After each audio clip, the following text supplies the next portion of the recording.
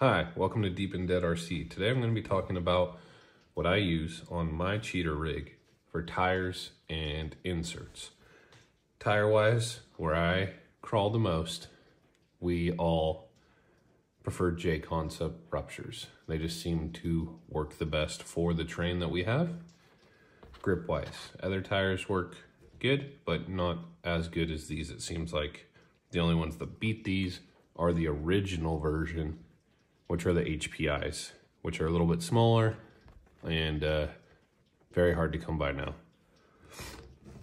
So I have been running Crawler Innovations dual stage foams. That's what I've had, that's what I've ran. They've worked, but I've always wanted a little more from them. So recently I purchased a set of these 3D printed inserts, soft and mediums. I was running the soft in the front and the medium in the rear. And then I just didn't like how soft it was. So I moved the mediums to the front, ditched the softs, and went to the hards for the rear. And they just showed up. So that's why I'm doing this video. They seem to be much more stiffer for the rear. Comparison-wise, side by side with the Crawler Innovations, the 3D prints are wider.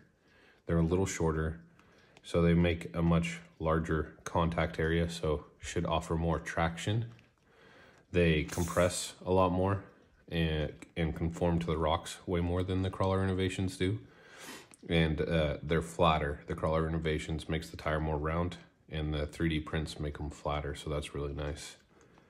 Like I said, they seem to be doing really well with the 3D prints once they broke in. Just the way I run my weight distribution on my truck and my suspension on my truck, I like to have that firmer rear tire and a stiffer rear suspension and a soft suspension and a softer front tire for gripping doing my vertical climbs. I'm not saying I hate these Crawler Innovations or anything like that. I'm just saying I'm trying something different because I wanted a little more out of my tires. I wanted a little more compression, and I didn't want to lose any of that sidewall stability that I get from the Crawler Innovations.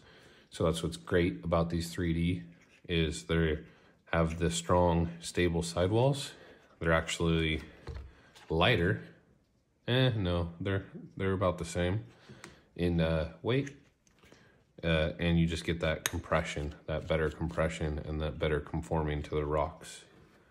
So that's why I'm going with these Robo slug RC inserts, and going to be running those for a while and doing another review after a while of running them and letting you know how I feel about them.